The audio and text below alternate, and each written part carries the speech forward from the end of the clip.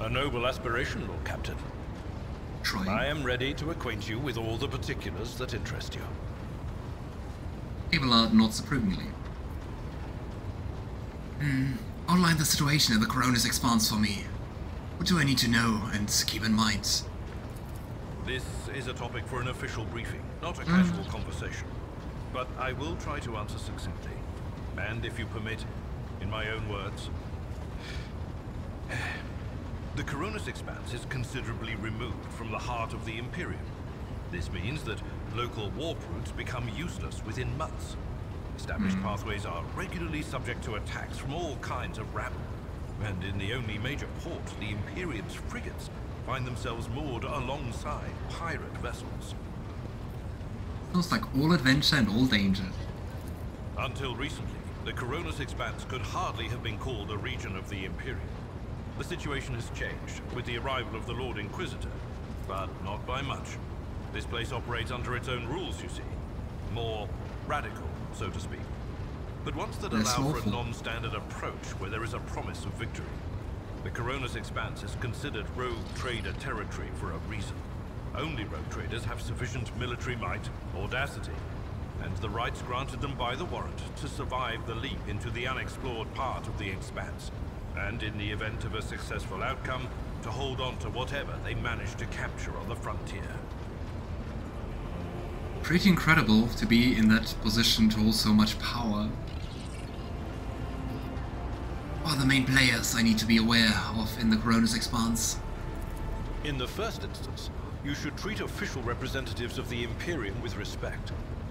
The Expanse may be on the fringes, but it still numbers among the territories of the Golden Throne. The arrival of the Lord Inquisitor has turned the Koronus Expanse into a less wild and uncontrolled region, to the regret of some individuals who had grown inured to the local lawlessness. Rogue traders such as yourself are also servants of the Imperium. They have been accorded special rights and powers. They wield immense authority within their territory, and they enjoy absolute respect in other parts of the Expanse. The most powerful of them are Caligos Winterscale and Incendia Bastal Chora. Tread carefully when dealing with either of them. I mean, we are already in the territory of the Winterscales. So it doesn't seem like a good thing rivaling rogue traders to be in one of their areas in a weakened state. If we are to speak of unclaimed territory, which is what Footfall is, among the scum that dwells on that handful of asteroids, there are 3 factions that wield considerable influence in the sector. The first is the Casbala Commission, organized crime in its most primitive form. It holds sway over the Liege of Footfall, and has links to rogue trader Winterscale. The second faction is an offshoot of our shining ecclesiarchy, followers of St. Drusus. They are actively building their forces, and hold influence over rogue trader Chorda. And finally, the third faction, the Explorators, a wing of the Adeptus Mechanicus. They are willing to die and kill for the secrets of the ancient technological heresies that are hidden among the stars of the Koronus Expanse. Quite a few big players here. Conrad, our previous Master whispers, what can you tell me about his betrayal? What do you think he'll do next? And on a different note, why don't we have a new Master Whispers? You know, Lord Captain, I am no admirer of fine art. But when we next find ourselves in a civilized port, with time to spare, I will promptly find an artist and commission a portrait of the individual to whom you refer, with a hole between the eyes. Conrad Voigtveer. That he committed his treachery and escaped with his life was an unforgivable oversight. If we could have changed that, we would have. We both served Lord Captain Theodora for many years, and we never saw eye to eye. He was brash. He was never afraid of assuming responsibility, and he willingly took on difficult tasks. I am loath to admit it, but the Von Valencius Protectorate continues to reap the fruits of his labors to this day. His service always garnered my respect. But everything else about him made me want to wring the neck of that two-faced snake.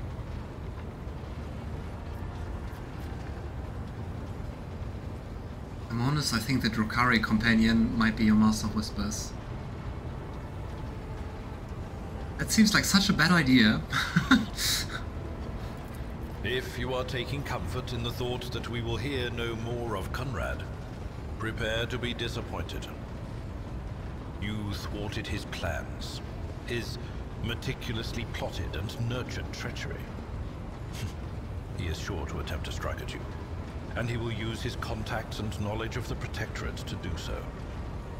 The only question, Lord Captain, is whether you will be able to anticipate his next steps. I mean, that's the thing. He will definitely still want to kill all the von Valencius who get the warrant of trade. That is all for now. As you wish, Lord Captain. You know, I'd like to know more about my Seneschal, about you. As you wish, Lord Captain. What would you like to know? Well, tell me about yourself. What were you before you became Theodora Seneschal? I used to be an officer in the Navis Imperialis. No, I used to be is not quite right. It was not simply a job. It was my calling, the essence of my life. I was proud to serve Lord Captain Theodora, but in my heart and mind, I'm still an officer of the Imperium. I wonder how he came to serve Theodora then. I met Lord Captain Theodora on a mission where the Imperial Navy was providing reinforcement to the rogue traders' army on one of the frontier worlds. Our acquaintance was not easy. Working with people outside the Navy hierarchy has never been my strong suit. It was to my great surprise then, that after the mission's completion, I received a referral to leave my service in the Navy and join the rogue traders' personal council. That's the thing, from all we know so far, it seems like they would really clash at times. Because he seems really... well, he values hierarchy, he seems to be very direct, likes to have like everything doing its part, everything being regulated. And I mean, a rogue trader by definition, and yeah, Theodora even more seems to be like, well, do this the chaotic way. I think so too, Alistair. It was a difficult choice for me. But I saw in the offer a chance to serve the interests of humanity even more effectively than in the Navis Imperialis. You do not need me to tell you just how remarkable a person Lord Captain Theodora was. Yeah. I recognized her at once as a true leader and formidable creative force. One who had built a protectorate amidst the dangers and wildness of the Expanse. Yeah, what I already said. It really sounds like he has had feelings for Theodora, and we can comment on that. Though, knowing Abelard, he won't answer. You know, the way you talk... the way you talk about Theodora, I'm beginning to think you were in love with her. What? Mm-hmm. Lord Captain, any allegations of improper feelings or unsanctioned relations are utterly baseless and bordering on the insulting. Utterly baseless. Uh-huh. I think you protest too much. Improper feelings. Leaving the Imperial Navy is far from easy. How were you permitted to quit your post? Probably order of the Lord Captain. You could say there was no one among the naval command who was willing to impede the wishes of the rogue trader. To do so would be to risk their own position and their relationship with Theodora. The Lord Captain possessed certain contacts in the Imperial Navy. Contacts which she used to request help during the conflict on the border world. And which enabled her to make me an offer that resulted in my joining her retinue. I mean, that's the other thing. If he joined because he had feelings for Theodora, why did Theodora want him? Like, after seeing him for just such a short time. The Navis Imperialis is an ancient institution with its own mandates and Well, customs. succeeded. On occasion, in the heat of an official briefing, or an informal discussion, I violated those rules, determined to press my point. It is challenging to choose the words to accurately express my opinion on a situation or the actions of others that do not sound overly scathing or confrontational. Many in command were inclined to view my manner of speaking as unbefitting a person of my rank. Ah, so I was wrong about always sticking to the rules. Abelard seems to crack slightly under your intense stare. Do you have a family? I am a widower. I am a father of 4, and if my information is not outdated, a grandfather of 11. My family lives on Dargonus. Quite the family. None of my children express any eagerness or aptitude for serving aboard ship, and I would hardly have insisted that they follow in my footsteps. Well, thank you. I've no more questions. Of course. I mean, I do, but I can't ask them.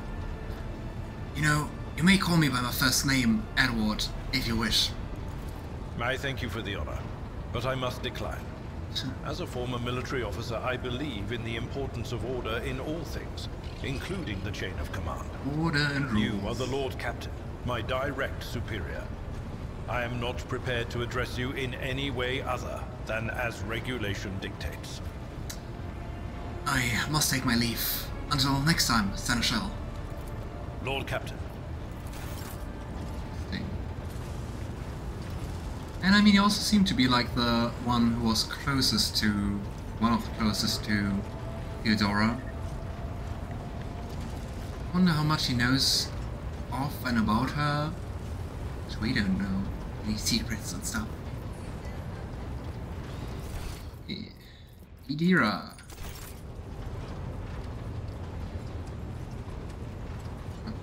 Servitors. The tall, middle-aged woman stares straight ahead, eyes vacant. She rubs the implant on her temple. Her collar is undone, and one of the clasps is on the verge of falling off. Sensing your presence, Idira turns her head toward you and offers you a crooked smile, even as her eyes look right through you. Idira, about your abilities. What are you talking about, Lord Captain? Noticeable effort, Idira focuses her eyes on you. Lets out a nervous laugh. You seem like you're dissociating. Getting lost. Good. You are Psyker. Psykers are only granted the right to live with the Emperor's blessing. Have you ever been to Terra?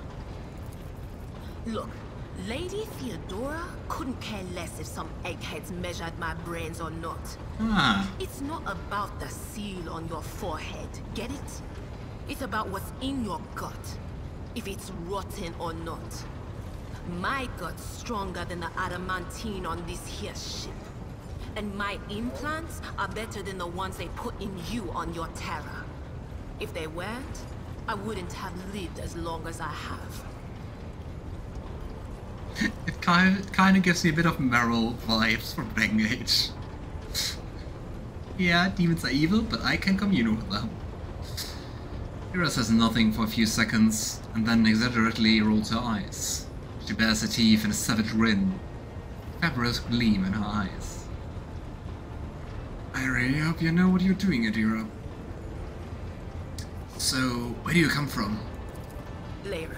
An outlying world in the Heathen Stars region. In the Koronus Expanse, the deeper you go, the less visible the Astronomicon gets, and the less people know about the Imperium. The arrival of a rogue trader is the best thing that can happen to a world like that. The very best. Because they don't control you, and you don't have to be sanctionized to survive. Astronomicon. The psychic beacon that helps navigators to triangulate a course for their void ships through the warp. The Emperor himself projects the Astronomicon from the Golden Throne on Holy Terra, the homeworld of humanity. Over 1,000 Psykers are sacrificed every standard day to sustain the Emperor's psychic presence in the warp. Basically a flame burning all those lives away. Well, tell me about Lyra. Lyra? It's an out-of-the-way planetoid between two faint stars. On Lyra, a dozen local tyrants fight over 5 measly continents. But they use everything they can to win. From poison to psychers. I haven't been there in many years. But there's nothing for me to miss. Trust me. Doesn't really sound like a fun world to be on. Hero begins wringing her shaking hands. But here on the ship is a different story altogether. I saw more wonders in my first year serving Lady von Valencius than I'd seen in my whole life on Lyra. Like my first journey through the warp, I was in bed for 3 days. I felt like supernovas were exploding in my head. I only found out later that I'd gotten off easy. Just through the bulkhead, in the bay next to mine, a whole team turned into... Look at me rambling on, Lord Captain. Pay no attention. Oh boy. You know, you never finished your story about your first time crossing the warp.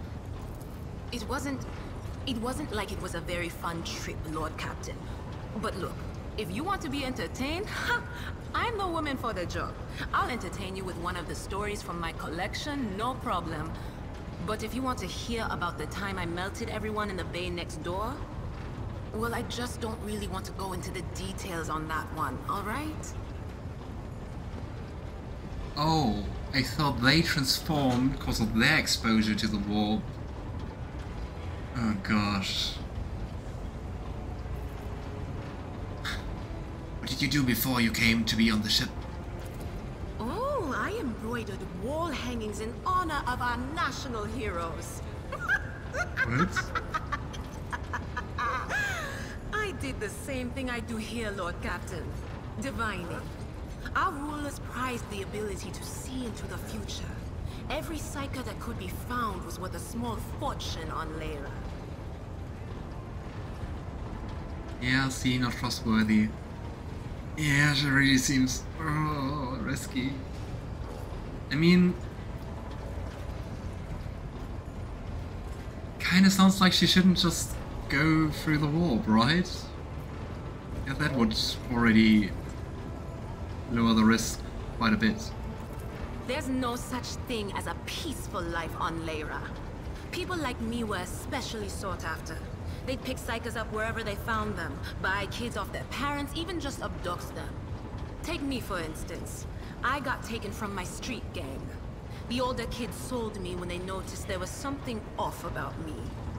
The ruling dynasties had schools where they trained us and beat us black and blue. And then they packed us off to serve. Some of us held on for a long time, but others didn't last. Not everyone's as smart and talented as me, you know. Some people crossed the line and were out of commission before their time. Adira looks at you expectantly. Then, though clarifying, she uses her hand to indicate a head exploding and laughs. Okay. You're quite the chaotic one. So, how did you end up in the rogue trader's service? Theodora von Valencius paid a visit to the ruler I was serving at the time. I don't know what the visit was for, and it's no business of mine anyway. I can still remember the way the voices in my head changed when I looked at her. They were practically screaming. She had so much behind her, and plenty ahead of her too. Is that a good thing? And I mean, now it's over. As I gawped at her, all of a sudden I heard a whisper. A hint, a suggestion, nothing more. But I know the difference between idle chatter and a real threat. I seized my chance and approached Theodora. I managed to whisper a couple of words in her ear before the wardens dragged me away. They beat me and locked me up. No wonder. It wasn't my place to converse with outsiders. And then Theodora's people came for me. They broke down the wall, butchered the guards. Also, I could tell them my warning in full. So I said the rest, but I didn't want to go back to my old life. And so I entered the service of the von Valencius dynasty. On the other hand, like, Sia sounds so useful and so cool to have that power. Have you ever been off the ship? A few times. Not many. And if I think about it, why would I want to? I've got everything I need here. All the whispers I hear are familiar ones. They almost feel like family. And if I want to hear about the nightmares off the ship, I can. After some amasec. Alcohol. But don't go getting the wrong idea. If I have to, I'll follow you to the edge of the galaxy. At least she seems devoted. Ooh. Let's talk about something else. Of course, Lord Captain. So, what's it like being a Psyker? Lord Captain, forgive me. But it would be like talking to a person born blind about colors. I could spend hours explaining, but it wouldn't make any sense to you. Alistair, do you know if there's like a backstory or like a background how, like, Psykers even came into existence? Like, what's the background between people having those talents, or was it just random? Idira tilts her head to one side, though listening closely to something. Every Psyker feels their connection with the warp in their own way. One person might see spots and shadows out of the corner of their eye. Another feels fingers running down their spine. As for me, I've got a door in my head. One that's open just a crack. There's no way to close it, no matter how hard I try. Sounds so dangerous. I've just had to get used to the whispers from the other side. When I need to use it for work, I listen in more closely. But I usually just try not to notice it. That sounds so powerful and so dangerous. Oh boy.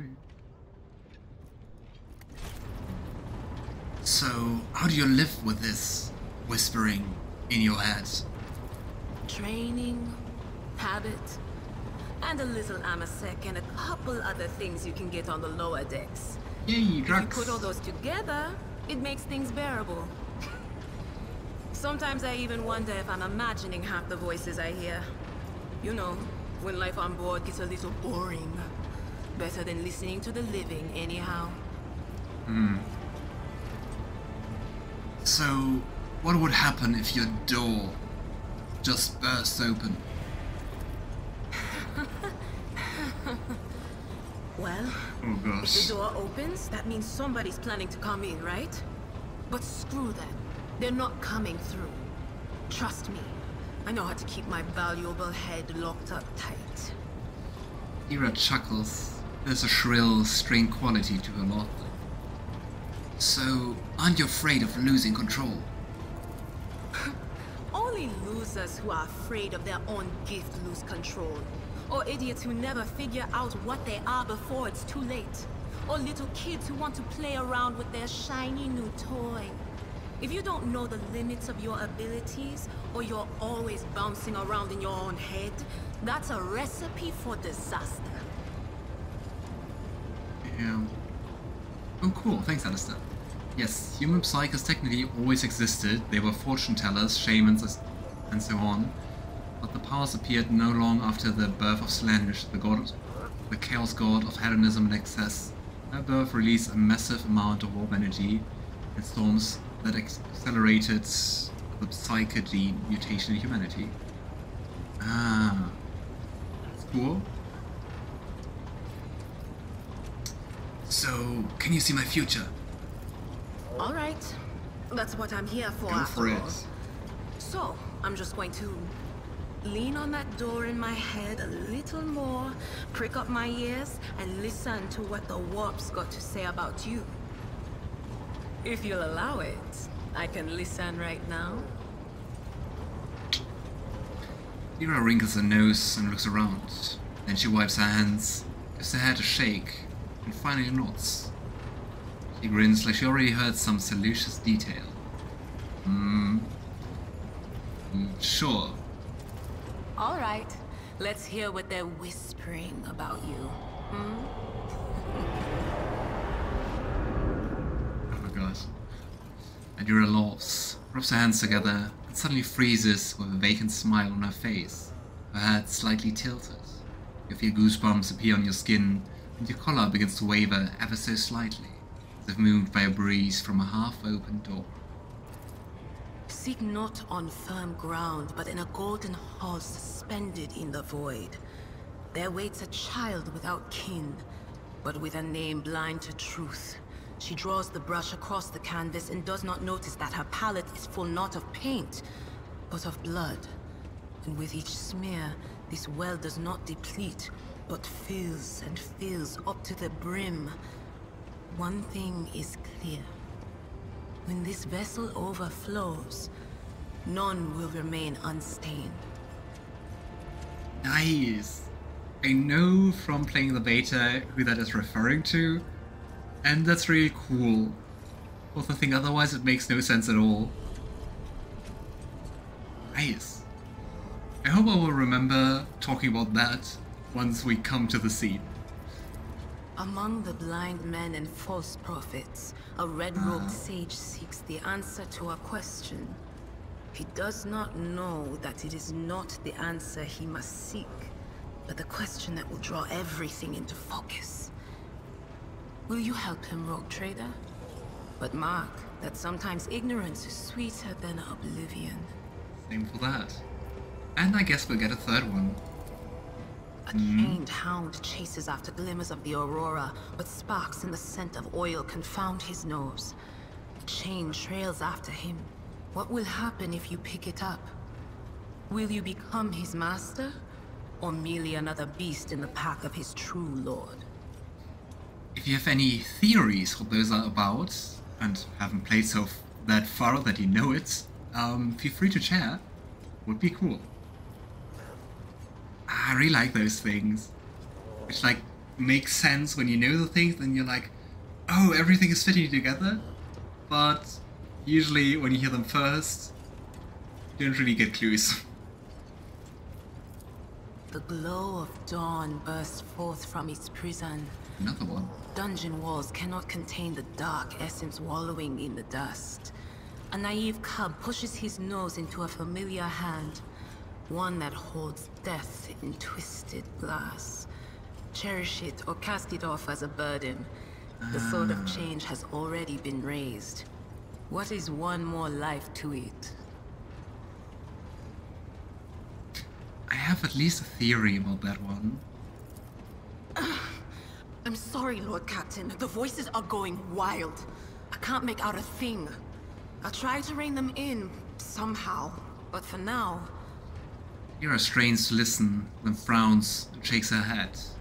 The Psyker shrugs sheepishly and sniffs.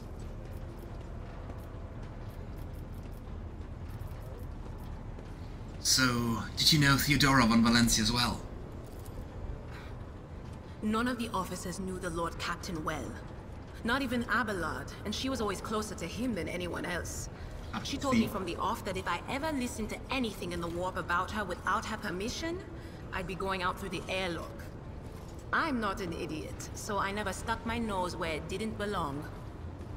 Only when I was asked. Ah, that would have been so interesting. It's hard to wrap my head around the fact that she's gone. Lady von Valencius gave me everything I have. She opened the stars to me and the paths between them. I still think I can hear her voice. Idira's eyes darken, and a strange, otherworldly expression comes over her face. She lets out a sharp breath, shakes her head. You know, things are strained between you and Argenta. Isn't that right? The little sister is afflicted with her own set of voices. Ones that whisper to her about corruption and heresy. The silly girl doesn't realize that if she wants to find the source, she needs to start by looking in her own head. That's definitely heretical. Idira falls silent, then in a different voice, she adds the last part. I must take my leave. Of course. Always at your service, whenever you need me. So cool that it is voiced. Really got that. Okay, off to distant planets, or well, kinda close by planets, or shall we talk to the 3 officers. You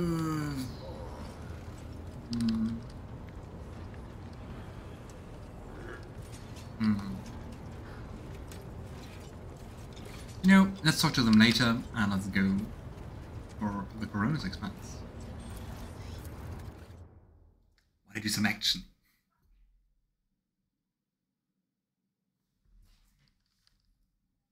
Talk to the officers, they don't take long. Okay, then we will do that. Back to the bridge. It was just that if it takes a very long time, I would like to do action first.